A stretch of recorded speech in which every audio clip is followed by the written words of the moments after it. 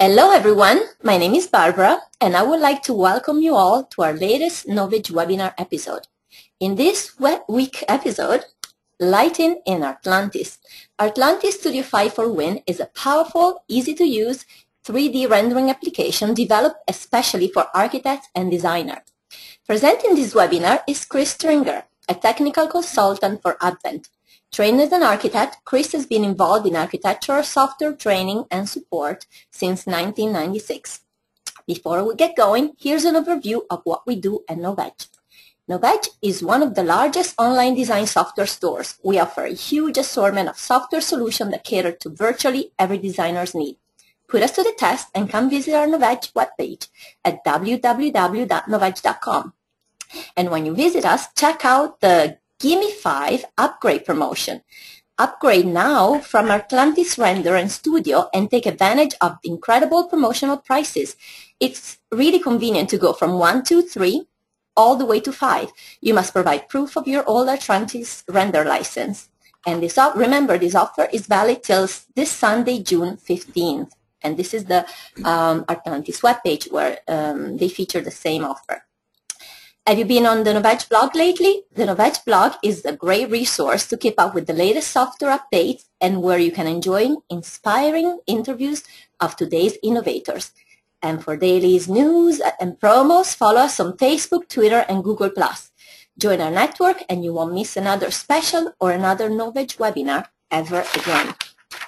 Coming up next week, from model to rendering with Rhino and V-Ray.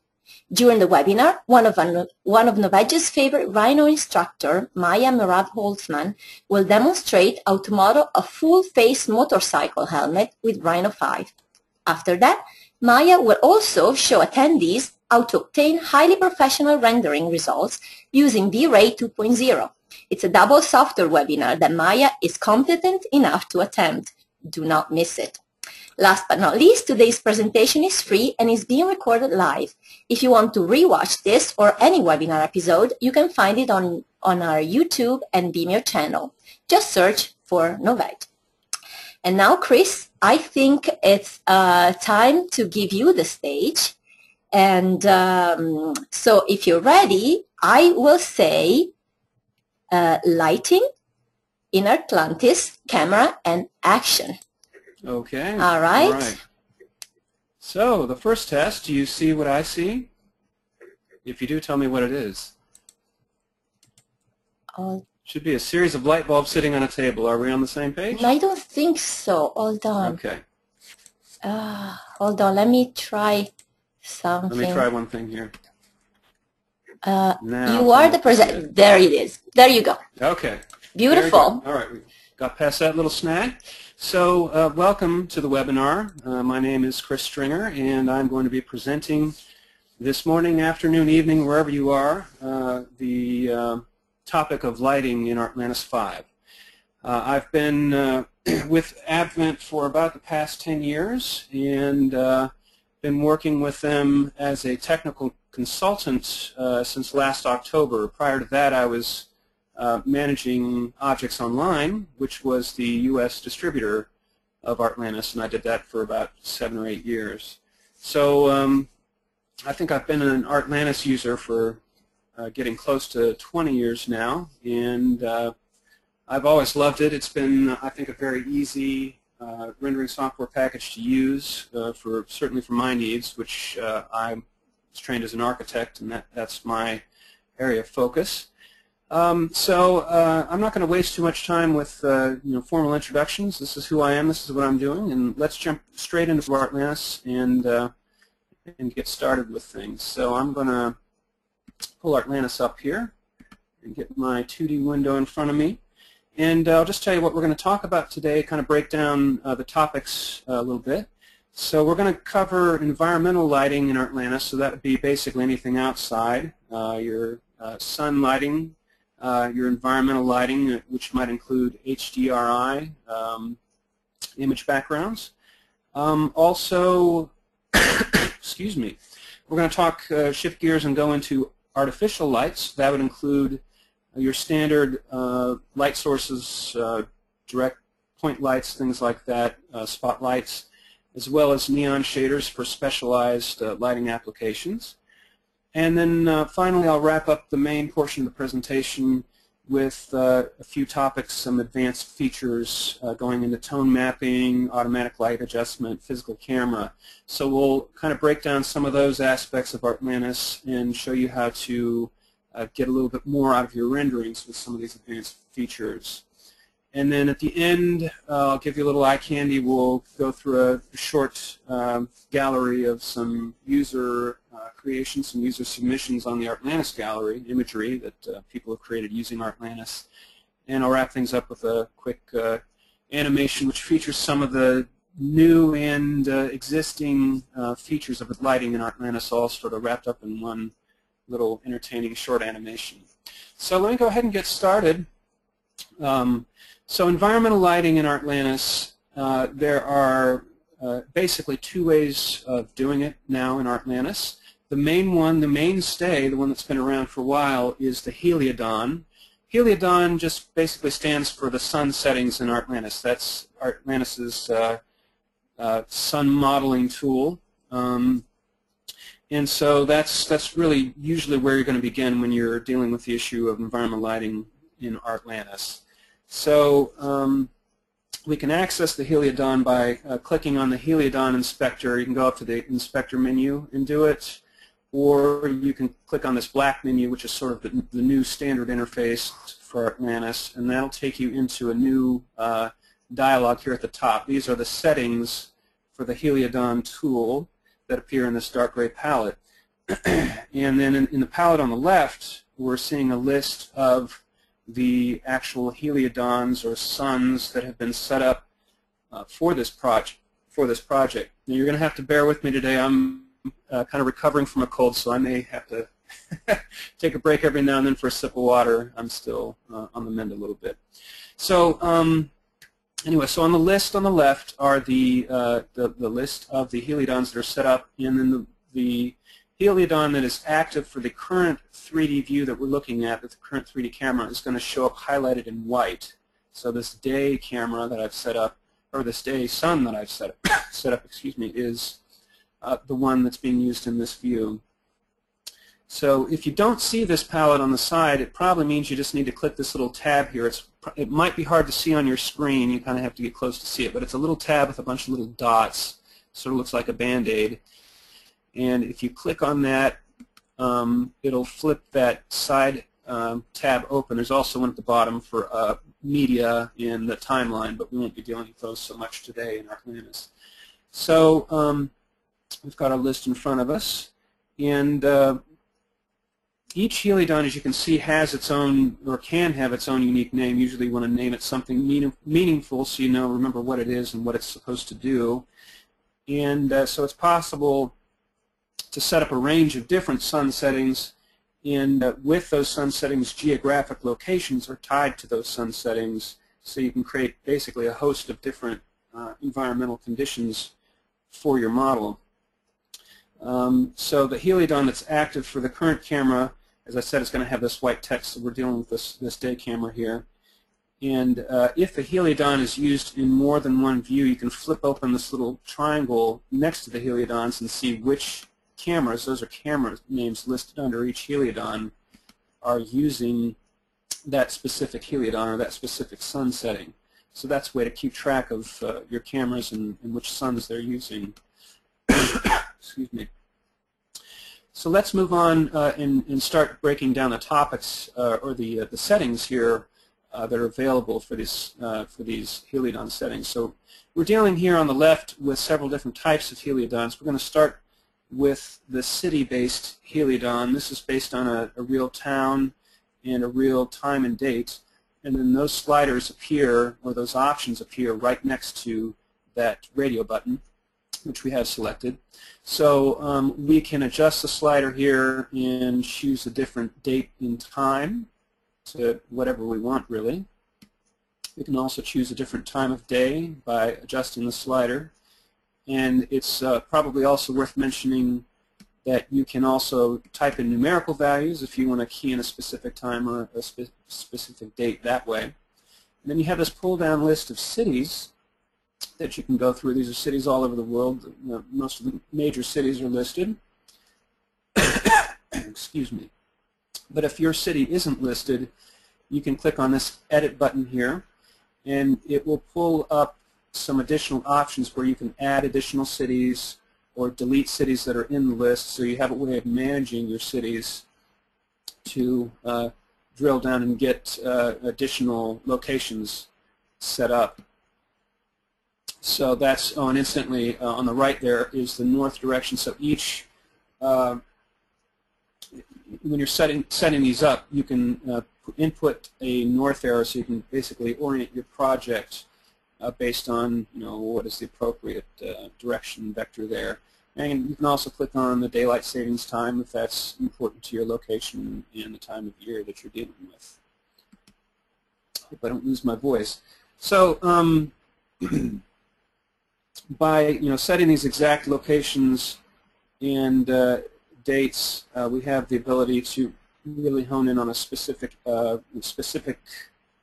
range of specific different settings, whatever we like with the heliodon.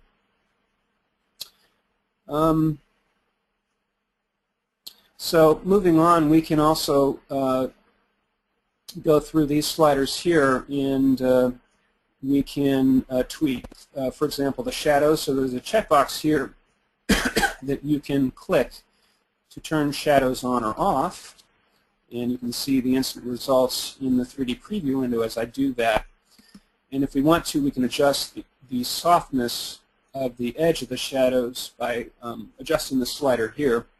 So the more we slide it to the right, the softer the edges get, and the more we slide it to the left, the more hard-edged those shadows get. I'm afraid my voice is going to fail me. So that is, those are some of the basic parameters that you can set up for the sun, some of the most basic parameters. And then you can get into the sun and the sky sliders, which give you kind of the ability to tweak the levels of the sun lighting as they exist in the project or in the model as you're seeing them in the 3D preview window. Because this 3D preview window, if you're not familiar with Artlantis, is really geared to show you exactly what you're going to get in terms of finished output from Artlantis. So it's about as true as it can get to the finished product, to give you real-time feedback as you're tweaking your model and making changes to all these different parameters that you have access to. So if we bump the sun slider up, for example, you're going to see that what's taking direct sun in Artlantis is brightening. So that slider controls basically the first hit of sunlight in the 3D model. And you'll notice this little red dot appears as we've adjusted the parameter up or down and either brightened or darkened the direct sunlight. That red dot appears. And so if we ever want to return quickly back to what are the default settings for the sunlight, we just click on that red dot and it zeroes it out back to the center portion. That doesn't mean the light goes away. It just simply means that you're kind of reset to the default setting for the sunlight. Same thing for the skylight. And the skylight is basically referring to the ambient light in the project. So as we bump that up, you can see here, for example, on the shaded side of the model, the ambient light increases as we adjust that slider and decreases as we drop it down. And how choppy that is on your end, but I'll give it a few seconds to refresh. So you can see the effect of those two sliders and what they do to the scene. Now we can also click on the color palette here next to the sun, and if we want to, we can dial up a color specific to the sunlight, and that will start to impact the coloration of the scene. You can see, for example, if I dial up this yellow color, we're basically creating a yellow cast over the project. And if I continue to go with that, then we're really baking people here. Same thing for the skylighting, and you'll often see this in CGI movies. They'll actually have sort of a bluish tint to the skylight, so we can pull that up in much the same way. So your ambient lighting, as we increase that, what's in shade starts to take on that bluish cast, which you can kind of notice happening here under the chairs, under the seats. So that's a way to control those two aspects of the lighting in the heliodon. Moving on, we can add or delete suns. So whatever we have currently selected, if we click this little heliodon button with the plus next to it, we can add an exact duplicate of that heliodon. And if we want to make that the active heliodon in the view, then we go ahead and right-click and activate for current view. And now that new heliodon we've just created becomes the new active sun for this view. And if we make some basic changes, you can see that there's going to be a difference here between that sun now and the previous sun that we were using. So we've got a nighttime sun, which if this preview catches up and refreshes, you'll see it's building the scene. If we switch back to the day camera, the original day camera, we're back to that daylit view. And then you can also select your heliodon or suns in this list and click the minus button to remove them. We're going to generate a manual sun setting.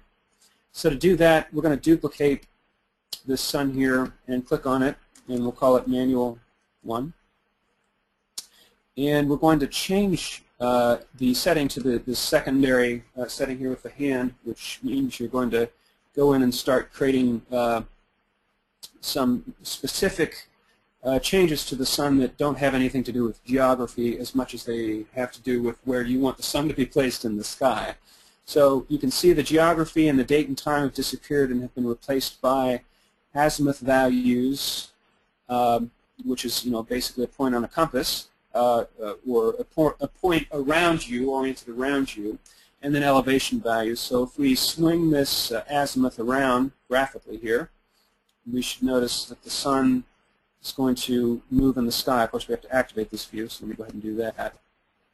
So now the manual camera we just set up is active, and as we adjust the position, the azimuth of the sun, you can see how the sun is, the effect of the sun is now changing as we drag that around the project. So the project is basically located in the center of the circle, and then the sun is around it. And we can also see that feedback real time in the 2D preview window. So we can, for example, if we get the elevation of the sun low enough, you're actually going to see a little icon represented here for the sun. Once we see that icon, we can actually grab this sun and then start to manually drag it in the sky with our mouse button. And as you can see, just like if we were to set up a sunset using the city type of heliodon, choosing a geographic location and setting a time of day, as the sun gets lower in the atmosphere, it starts to interact with the particles that are exist in the atmosphere, and the light starts to bend in different ways, and the wavelengths change to different colors. So as we can use this pollution slider to enhance that effect. So as we increase the amount of pollution in the sky, quote-unquote pollution, what it's doing then is adjusting the coloration of the sun as it draws closer to the horizon and gets close to that horizon line there. And so if we move the sun up here, in a second I'll talk about some other things we can do. So let's switch. There's one additional parameter that you can already see in this view, and I'm going to highlight it. It's the clouds. So currently the cloud setting is checked, and if we uncheck that, you're going to see the clouds disappear, and you're just left with a simple sky that under normal daylighting conditions, daytime conditions, is nice and bright blue, and as you get toward the sunset, again, it's still going to change to match whatever the sun is doing. If we turn that back on and pull up the cloud settings, we can see there are a range of 4 different styles of clouds that we have available to us.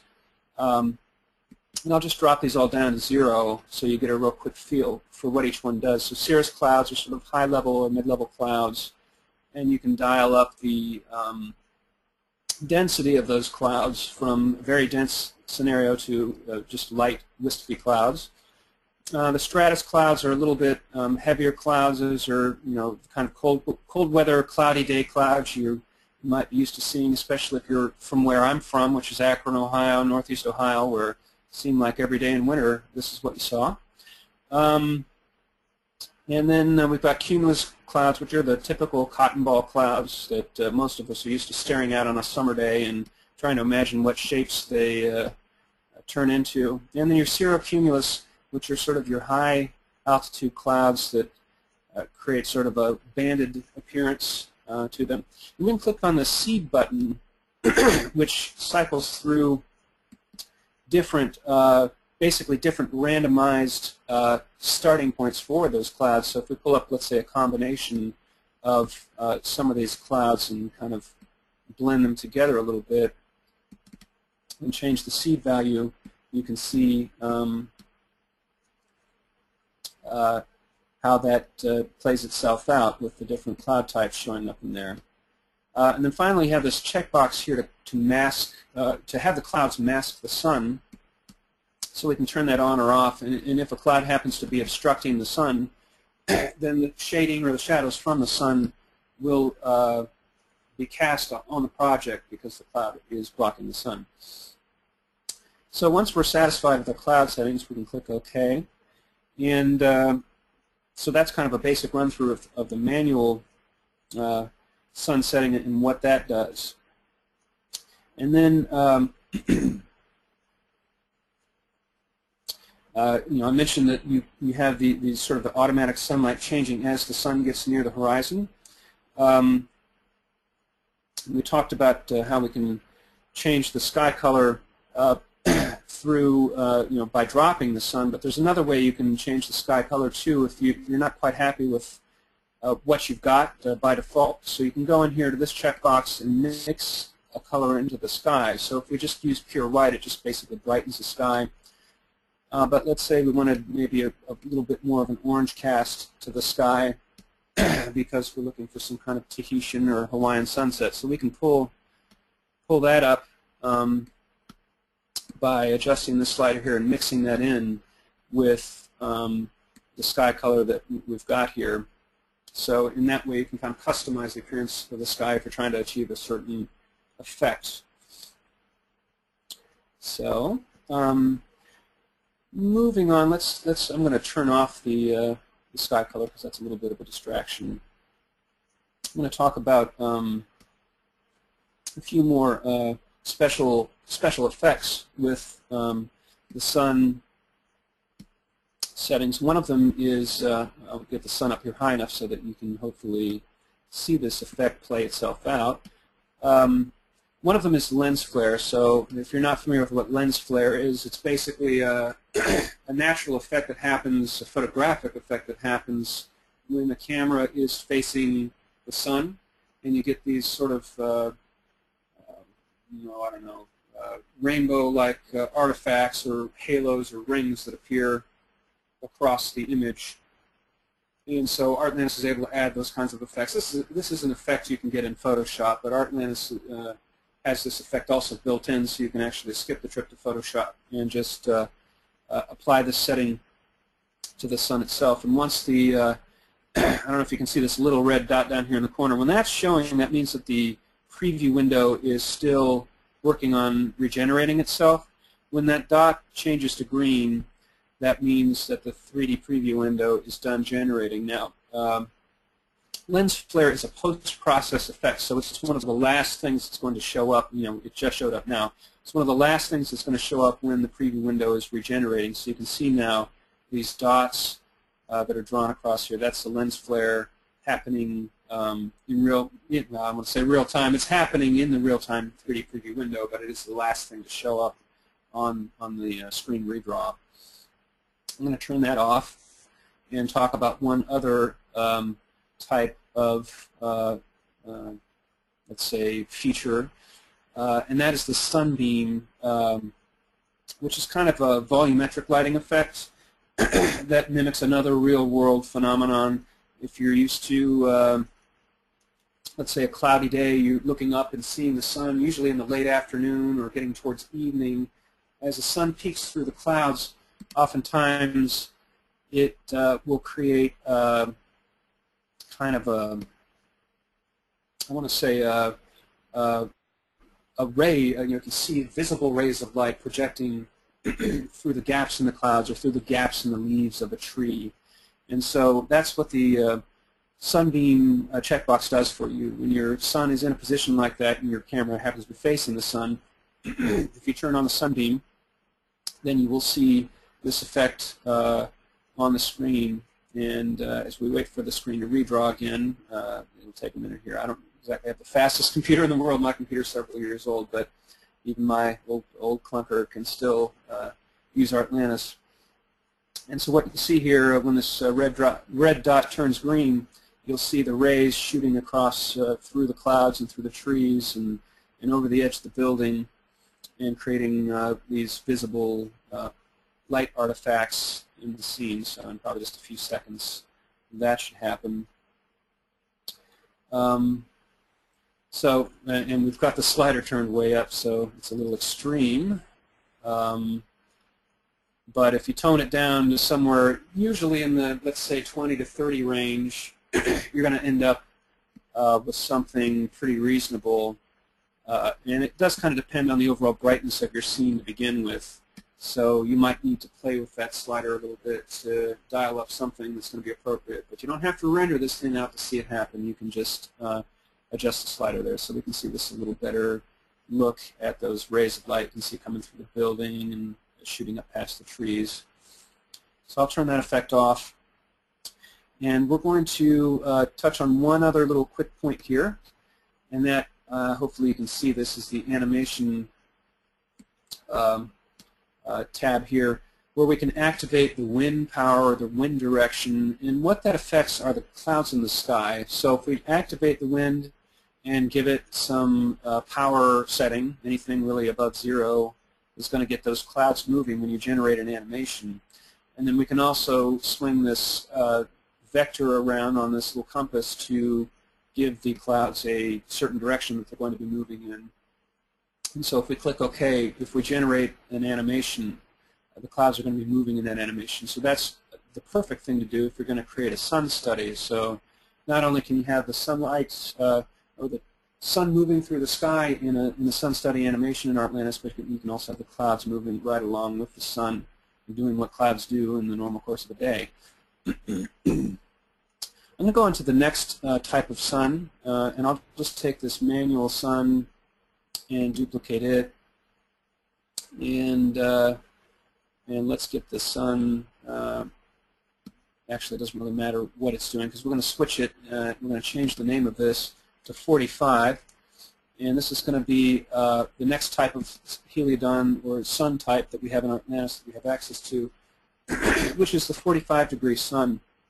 This is most typically used for the parallel views in Artlantis. Parallel views in Artlantis, if you're not familiar, are basically axonometric type views, so standard elevation type views, or axons, or plan views, those kinds of things where there is no perspective. So I have this parallel view set up, and so what the 45-degree sun does, if we go back to the heliodons here for a second and pull up our new sun and make that active for this current view, is it, no matter where the parallel view is facing, and this is our basically the camera settings for a parallel view, so you can see I can move this around and adjust the, where the building is.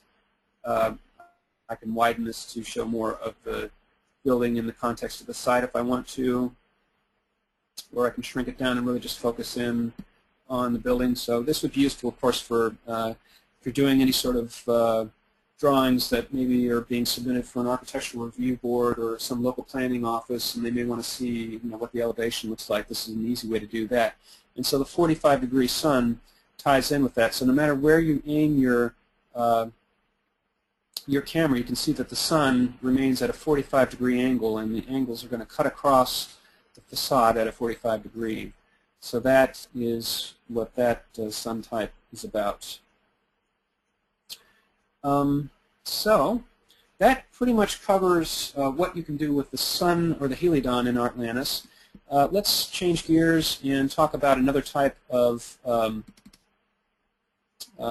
option for lighting in Artlantis. I'm going to switch back to my perspective views for a second, and I'm going to go into this HDRI image that I have set up, and in a second that'll come up. So there are several different types of backgrounds you can set up in Artlantis. By clicking on this little tab here, this little thumbnail preview, I can pull up a dialog for setting the background. So we can set up 2D images or 3D images, which would basically be a wraparound image. And then there's a special type of wraparound image, if you're not familiar with it, called HDR, which just stands for High Dynamic Range Image. And this is a range of basically bracketed photos shot on a tripod that are normally 360-degree wraparound sort of fisheye view of the entire surrounding site with light information from those different brackets embedded into the HDRI. So there's a couple of exciting benefits in using a background like this. I'm going to, just to show you what was there before, I'm going to delete this. So we just had a plain vanilla sky in Artlantis to start with, and then to add an HDRI image, I just double-click this tab here, or I can open up a window in my hard drive and drag and drop an HDRI image into this, thumbnail here. I'm going to double-click this particular HDRI image that I have. I have several lined up from this one developer. And so when that comes in, you're going to see that wraparound HDR image created, being used as the background. And so not only does it create this immersive environment, but it also can be used to light the scene. So if you click this checkbox here to turn on HDRI lighting, then it's going to light the scene. I'm going to turn that on. And what I'm going to do is turn off the this particular heliodon, which happens to be called the HDRI, just so you can see the difference. So there's no heliodon on. We're just getting lighting in this environment from the HDRI image, which is checked here. So if I go back into that background dialog for a second, turn off the HDRI lighting, you can see, of course, there's no environmental lighting happening. And then when I turn that back on, this is just the lighting effects, the ambient lighting effects when the screen redraws that are coming in from the HDRI background image that's being used. So it'll take a second for that to refresh itself on my screen. It might even come in a little overexposed, but eventually it'll correct itself and balance itself out. And then you'll see the what we saw a few minutes ago with the that ambient lighting coming in off of the background. And the important thing to note about these HDR images is that these are accurate. I mean, these are accurate to the surroundings. They're coming from the surroundings. So every nuance of this ambient lighting that's bouncing around in your project is coming, matching the true colors of the environment that surrounds it in this wraparound environment. And as that's refreshing itself, there is a slider here. I'm not going to touch it because I'm going to allow this to continue redrawing. I don't want to go through any more changes here. We can adjust the slider here to adjust the power of the lighting for the HDRI image. So if we needed it brighter, we could do that. We could tweak that here. If we needed it darker, we could tweak it here. And again, we've got that little dot in the middle that'll reset it to the sort of the average value that's suggested here. I'm going to click OK on this. One other thing to mention too is you can also adjust the brightness of the image itself using this slider here. So if the image is too washed out or it's too bright, then you can go in and tweak that as well. So I guess I don't have to be afraid of using these sliders. They do work. So you can adjust these sliders real time and see the effects happen. Click on those red dots to reset them. And you can also tweak the X and Y values if you need to position the site a little higher or a little lower than what it happens to be at the current moment. You can do that. So you can see by adding a value here, I was able to drop the sight down a little bit and get the horizon line a little closer to what I perceive the horizon line to be at, which is pretty close to where that edge of that overhang is, or that eave there. So I'll click OK on that.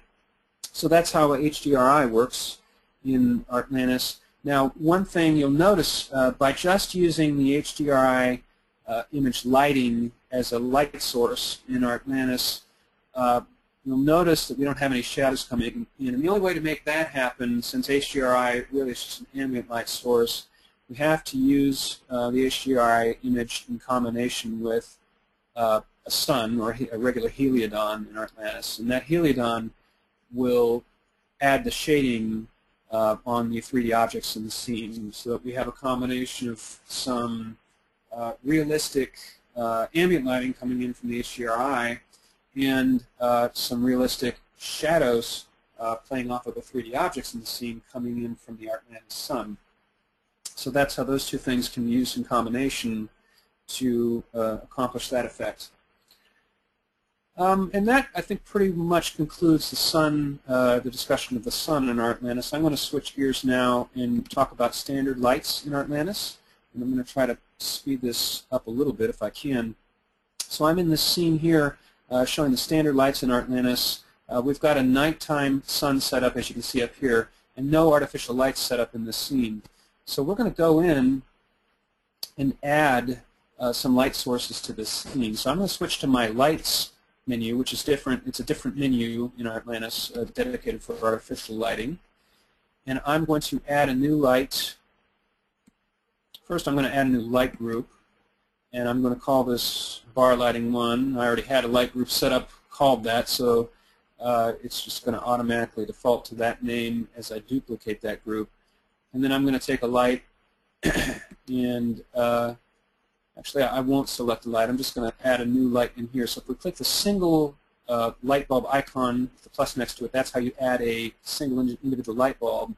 If I pull up the plan view, you'll see that it places the light, that little orange dot there on the plan on the right, exactly where the camera also happens to be located. So if you don't have a light, an existing light already pre-selected when you add a new light source to your view, then it's just going to place it wherever the camera is, and then you can go into the plan view and drop that camera or drop that light wherever you want it to be. Now, it's probably a little hard to see right now in the preview window, but we've got basically a bar set up in this kitchen. This is the plan view we're looking at, and these are several hanging light fixtures over the bar, and then there's some seating to the right of that. So I'm going to try to line up this light source in the center of one of those light fixtures. Maybe I'll do this one. I'm going to have to back out of here a little bit to shorten the light a little bit, so it's a little more manageable, a little easier to work with. And we'll zoom back in here. And so I'm going to start locking the movement. So the top of this light is here on the right, the bottom is here on the left. I know that because I can look at it in the 3D window and see that. And then if I switch to a frontal elevation view, I can zoom in on this light, swing it down, and make it basically a down light ready to go into this lighting fixture. So I'm going to switch to a side view and zoom in to the side and have a look at where we are. So we're pretty close to where we need to be. I'm going to move this over into this lamp on the left and zoom into that. So there's my light source, and it's pretty well centered in that fixture already, just about where I want it. I'll switch back to the frontal view and confirm that I am in fact centered in the lights that are by the bar, and I'm not, so I need to slide that over. So I can start the drag and then hold the shift key down, and that's going to lock my movement in 45-degree increments, so I can get it pretty well centered into that fixture there, and I can zoom in further if I want to tweak it. And that's pretty good. So once I'm happy with that, then I can go through and start tweaking some of the settings. So I want to, ultimately I want to end up with 3 of these, but first I want to kind of go through and adjust these lights and get them looking the way I want to. First thing you're going to notice here is that the angle of the light is a little too shallow. We really want the light to more or less, the light cone, to hit right about at that corner there of the light, because that's where the light's going to spill out from this straight line point here, from the source to the lampshade. So I'm going to adjust the slider here until my yellow lines, which hopefully you can see on your screen, are just about hitting that corner there, and that's a good spot. So now that light is pretty much what it would look like. Now I could use that's an 83-degree angle there. I could use a 360-degree light if I wanted to, and that would work because it is going to shade, the lampshade is actually going to block the light from coming out, spilling out from the lampshade. So it's mostly going to focus out of the light coming from the bottom. But if you adjust the shadow to some level of softness, you may end up with some artifacts, some light bleed happening. Now this isn't done regenerating, so the light bleed isn't that bad. It's going to refresh, and there may be a very faint hint of some light bleed happening, probably not enough to really be noticeable. So in order to kind of counteract that, instead of using a point light or a 360-degree angle, which would be the equivalent of a light bulb, a bare light bulb, we can adjust the angle down to an appropriate angle for whatever downlight we're trying to set up here. And again, we know this is 83 because we just called that value up. And that'll basically force the light just to fit within that cone and go where we want it to. Now we can also adjust some other parameters. The light can be turned, first of all, turned on or off using this checkbox here. That's pretty important to know. And there's several other ways of basically turning lights on or off, or let's say making them not visible in the scene. Another way is to actually change the color of the light source itself to black. When you do that, the light disappears. Normally I would just suggest using a white color or somewhere, let's say from 50% or higher for your light color.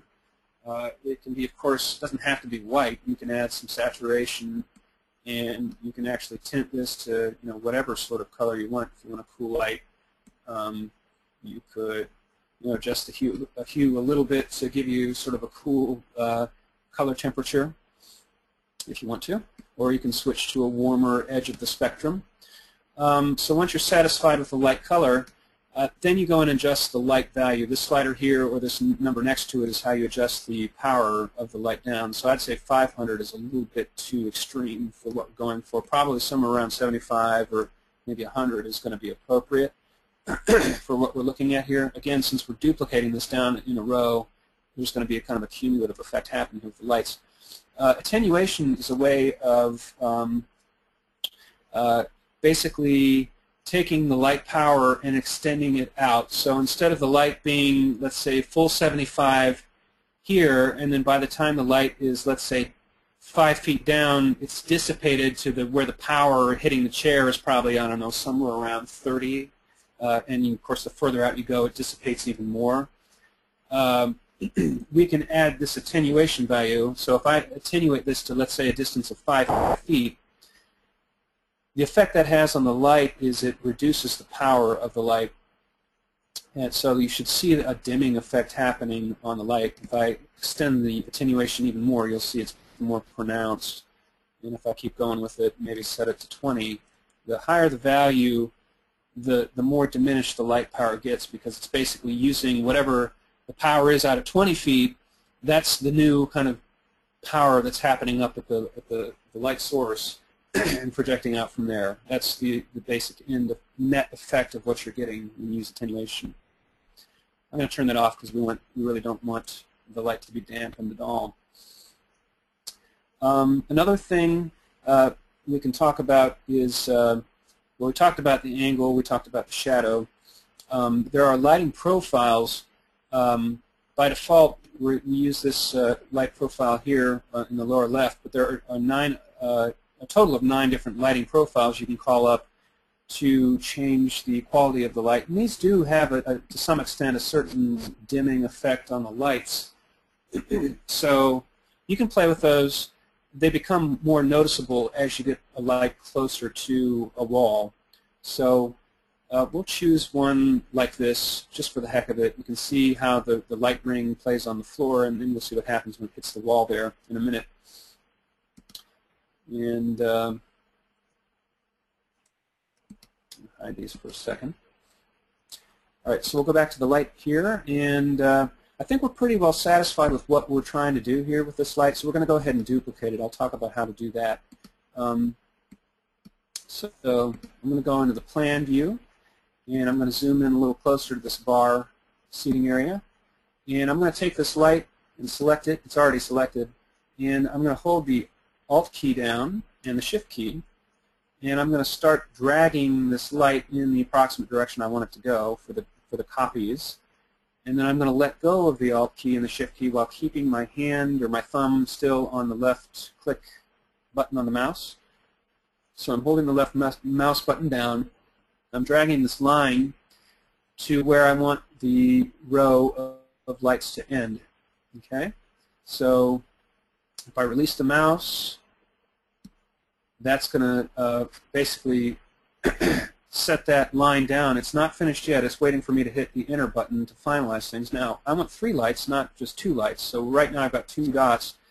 If I hit the plus button, you'll see a blue dot appear. So that adds lights. I can hit it again, and now I've got 4 lights. I can hit it again. I've got 5 lights.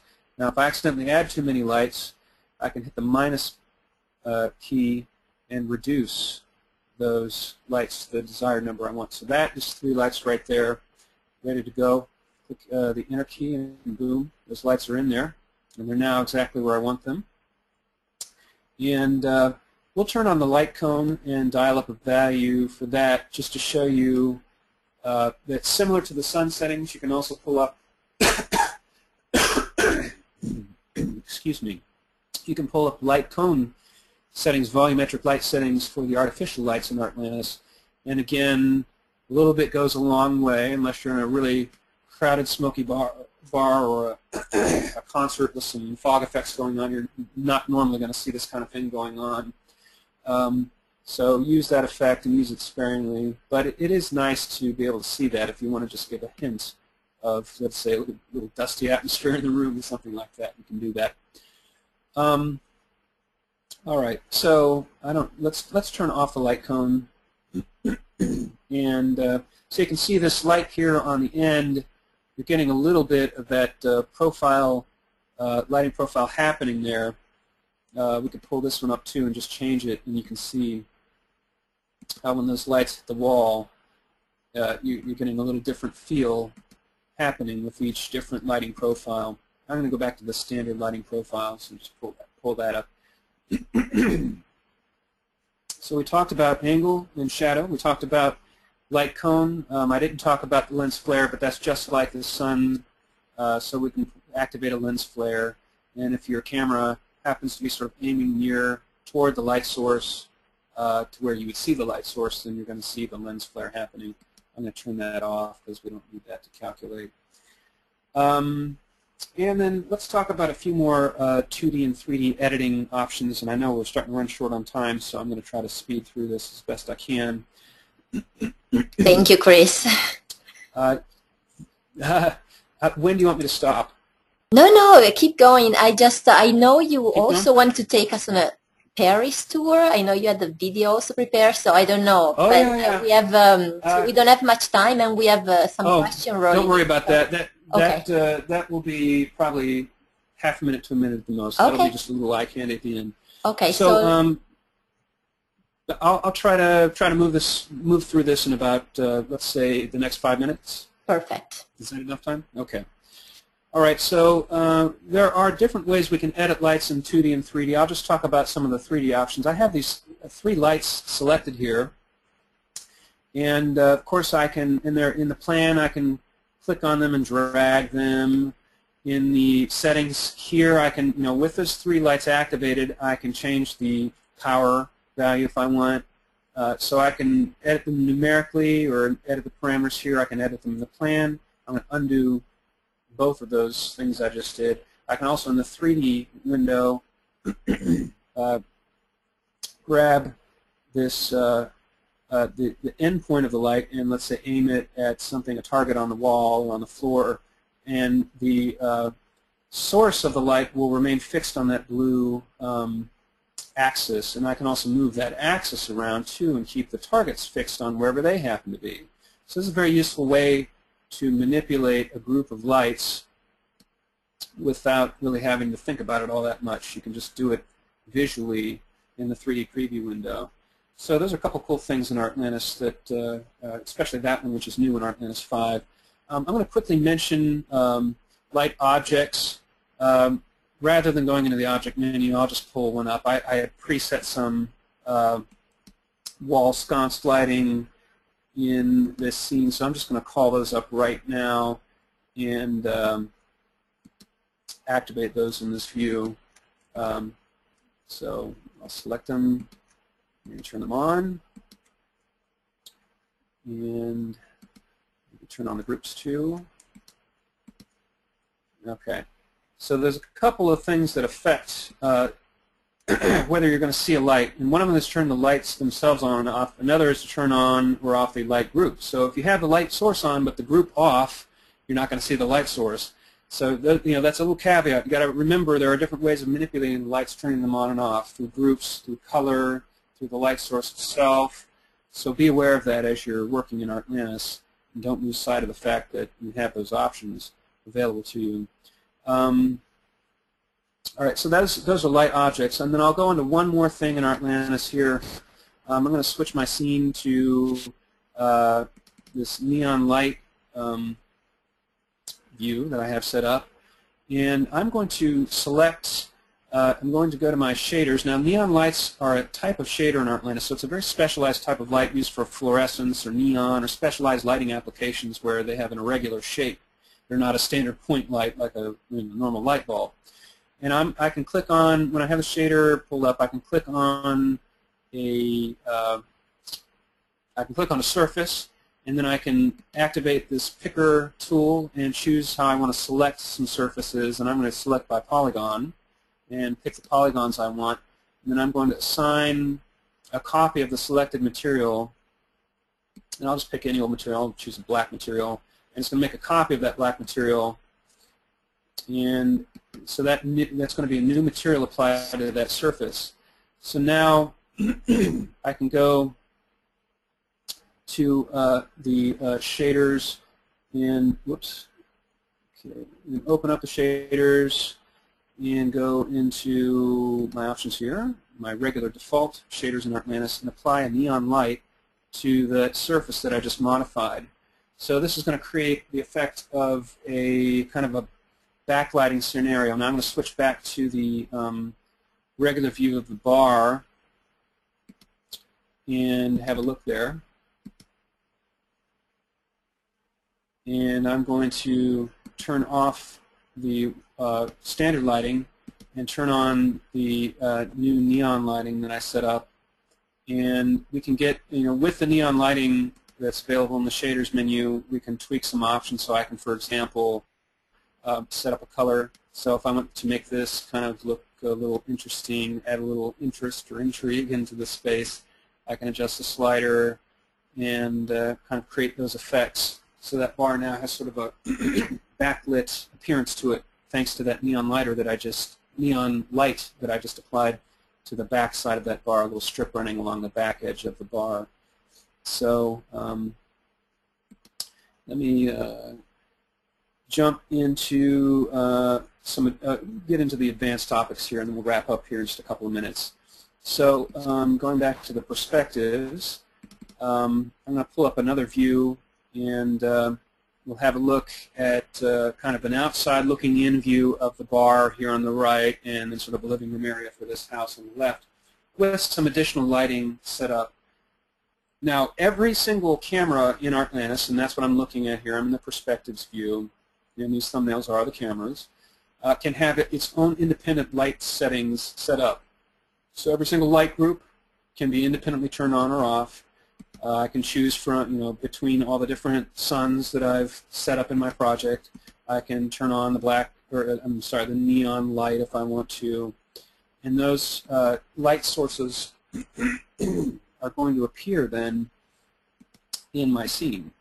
If you want to, you can go through each of these different cameras and go through those settings and do that. Another feature is this tone mapping control. And if we're not quite happy with the way the bright areas or the dark areas of the scene are looking, maybe the dark areas are too dark, I can adjust the slider and bump up the value of the dark tones a little bit. Or I can bump this slider and adjust down the values of the exposed areas of the lighting. So I have the ability with these sliders here to tweak those options in, in the final scene. And then lastly here, I'm going to talk about automatic light adjustment versus the physical camera in Artlantis. So when the physical camera is checked off, that means you're dealing in the realm of the automatic light adjustment. So Artlantis automatically balances the lighting through the use of the first bounce and next bounce sliders. I'm not going to explain what those mean. It just suffices to say that if I'm in a night sun and then I switch to a day sun, it's automatically going to balance out all the lighting in the scene. So the sun power is so strong that it's going to basically override these light sources that are still on. You can see them in the list here, but because the sun is so powerful, it really diminishes the power of those lights. So that's what automatic light mapping does, and the automatic light adjustment.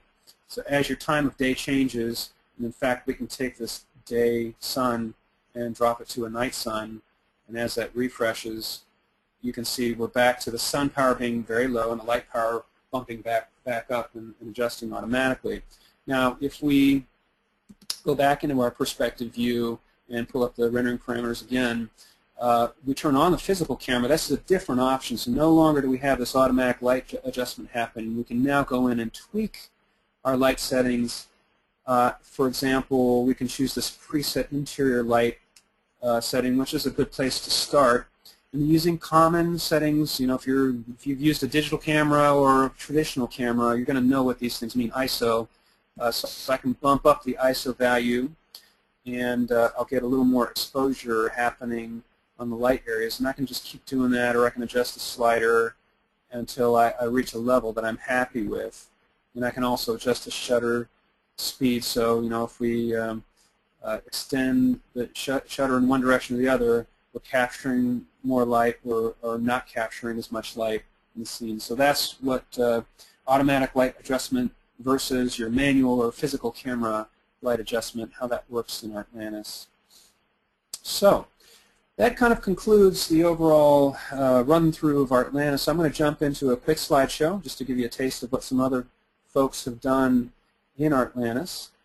So these are just some examples I thought were kind of nice that people had put in the Artlantis user gallery on artlantis.com. Really beautiful stuff that people have set up using just the lights in Artlantis, even some lens flare happening on some of these light sources.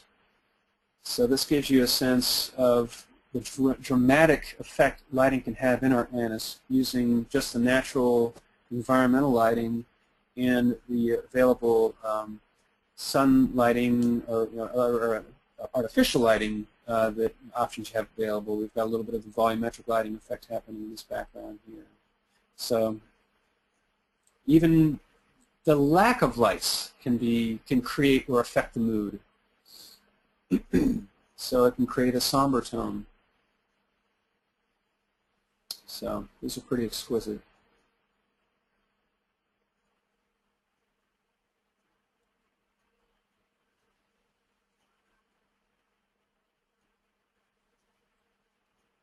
And sometimes simplicity tells a lot. Just the sunlight can be enough to create a heightened sense of drama.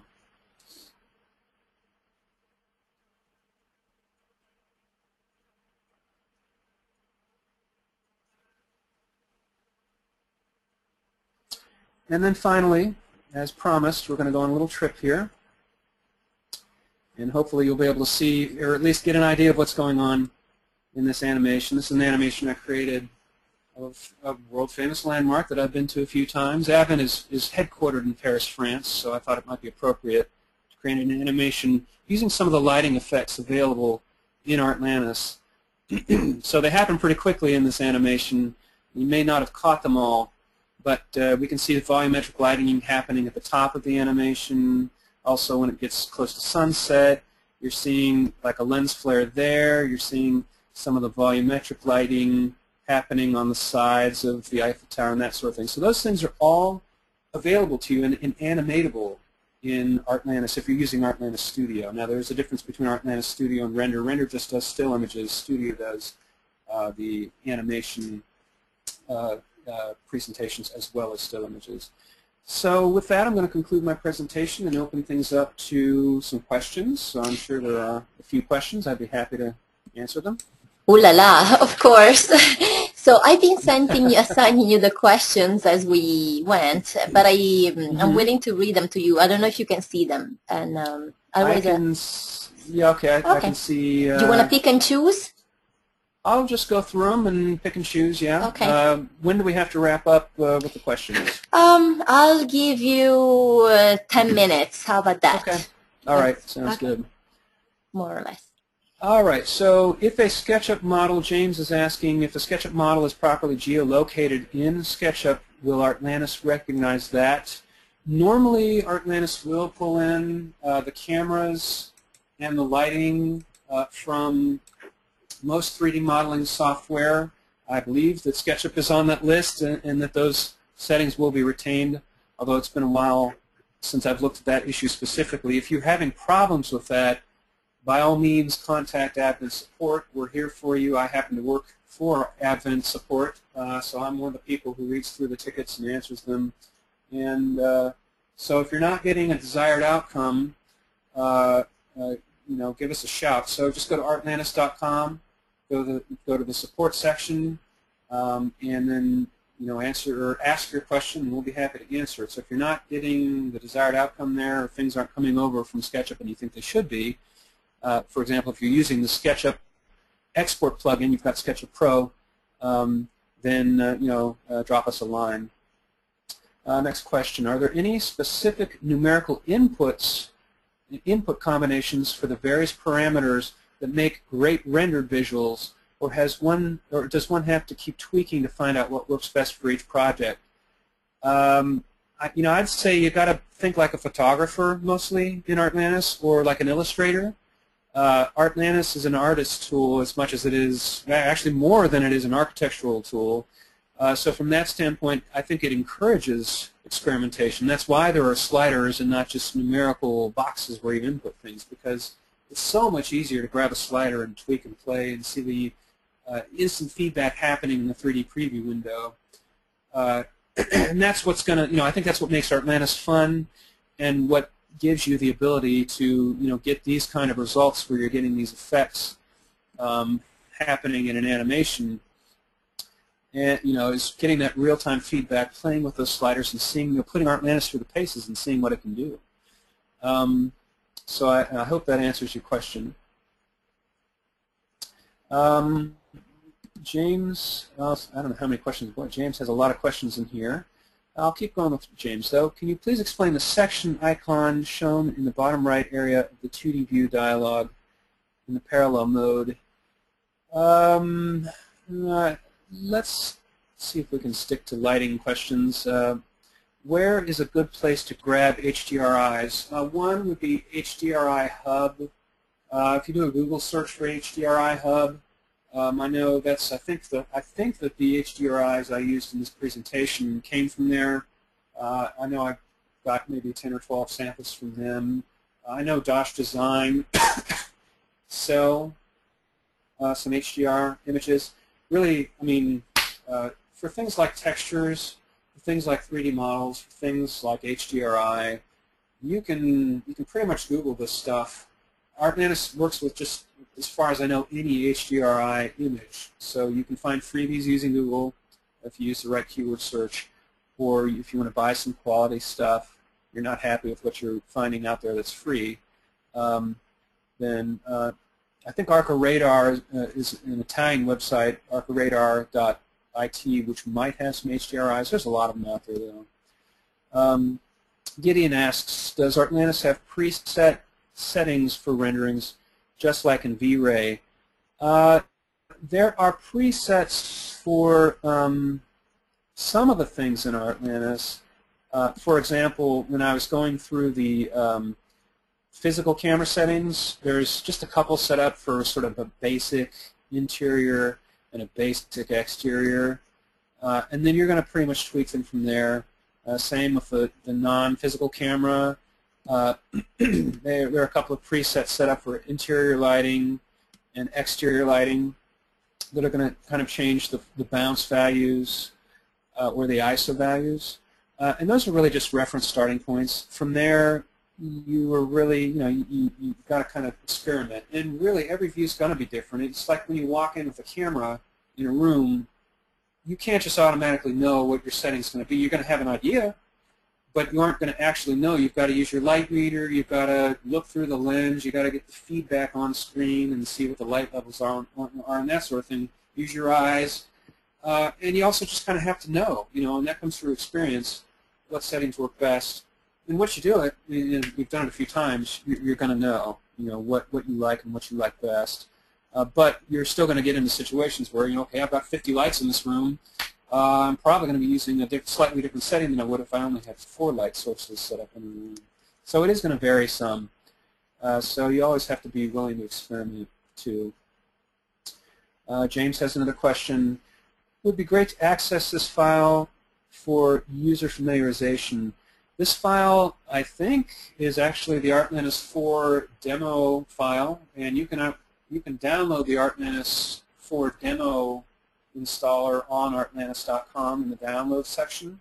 So if you want this project, just go ahead and do that and install Artlantis demo, which will install Artlantis itself, but it also includes a folder with some scene samples. So this, I believe, came from that folder, and so you can find it there and use it. Any idea when IES light data files will be available in Artlantis? I don't know. Not sure. I know it's been discussed. Whether or not it's actually going to happen, I don't know, and I certainly don't know when or if it will either. I wish I had a better answer. Sophia asks, I would like to know what is the main difference between Artlantis and SolidWorks. Why would I choose Artlantis over SolidWorks? I don't really know much about SolidWorks, so I don't think I'm really the person qualified to answer that. I will say this, though. Artlantis is available, again, as I mentioned, as a free download. You can run the full version for 30 days on a limited basis, a 30-day limited basis. Have access to all the features, create real projects with it. If you decide you like Artlantis and you want to purchase it, you can activate the demo with a serial number that you'll be sent when you purchase Artlantis, and you can continue working on the projects that you had set up in the demo version. So I would suggest, downloading the demo, putting it through the paces, block out some time so you have some, adequate, sufficient time to use Artlantis, and see what it's like, and then do the comparison. If SolidWorks has a demo, download that, try it out. Don't be afraid to call your local reseller, Novedge, ask them questions. If they can't answer it, they'll kick it back to me. I'd be happy to sit on the phone with you and talk about any questions you have. Even though I'm not really involved in the sales side anymore, I'm happy to help with pre-sales questions to help get you up and running, get you on your feet, and help you get the most out of your demo experience. I want to see you succeed in Artlantis. So hopefully that kind of answers your question. Deary asks, for attenuation slider, if I make it more, what happens? Well, more, I'm assuming you mean that you're adding a higher value, so you're increasing the distance used for attenuation. So the more distance you add in that attenuation value, the dimmer the lights become. It has a dimming effect on the lights. So that, simply put, is what attenuation does. Next question, can you animate lights changing color and turning lights on and off? Absolutely. Those are, we didn't really touch base on this, but in the animation settings in Artlantis, if we switch to animation, you've got this timeline, and you can pull that timeline up and get a listing of all the different animated attributes. But basically, you can animate a whole lot. I'm not going to answer the question of what you can animate and what you can't. That is in the help document, which you can pull up here in the Help menu. And it's got a full listing of the things that can be animated and the things that cannot be animated near the end of the manual. So just do a keyword search for that, and you'll find that information pretty handily. But yes, most of the lighting parameters, certainly color, whether the light's on and off, position of the light. You saw in the animation I did of the Eiffel Tower, I had a spinning or rotating light at the top of the tower. So those sorts of things can be animated. I'll go back and take one or two more questions here. I have a problem about the ground line turned black. How can I fix this? Sorry, I know it is far from our subject. Yeah, it is, and again, I would point you to Artlantis support on artlantis.com. Create a support ticket there, and one of the support technicians will be happy to assist you with that question. Next question. We have the 2D people coming as shaders. They are okay with Artlantis 4, but not with Artlantis 5. Is this a glitch with Artlantis 5? It could be. It could be a permissions issue with your user account. If it is a permissions issue, there might be a fix for it depending on what your operating system is. That would be a question for the support team, so I would recommend, again, submitting a support ticket on artlantis.com, and someone will help you with that question. Chris? You bought them. Yes. Oh, nothing. Just okay. yes, There was a follow-up question. I'll answer that, and then that'll be it. The follow-up question to that question was they bought them from Dosh Design. That changes the equation a little bit. The answer to that is they may not work well, and Abvent really isn't in a position to support third-party products in Artlantis. We, of course, do support the products we sell, which there's a huge collection of shaders available in the media library in Artlantis. But for those types of things, you might want to contact Dosh Design directly and see if they have an answer for you before contacting the Artlantis support team. All right, so sorry to cut you off. No, thank you, Chris. No, we have a time issue, so I don't know how many questions were left out, but maybe we can answer them in a Novedge blog post and I think there are only 4 questions left. Okay. Do you think? You want me to take them now or answer them in the blog? Up to you. Did you take it? Can you do it? Can you do it? I can probably do it. Okay. Yeah. Great. So DRE asks, how could HDR file be adjusted according to its height? Again, if you go into the background setting, we need to be in a perspective view. Click on that. Set up actually I'll just go to one that is using an HDR, camera that's using an HDR right here, and then go into the HDR. So play with these values here. X is going to offset, the X distance. Y is going to offset the horizontal. So if you enter some numbers in there, you're going to see what the effect is, and you either need to increase the number or go negative to decrease it. That's how you can tweak that. Next question, what hardware would you recommend for working in Artlantis? And you mean the video adapter.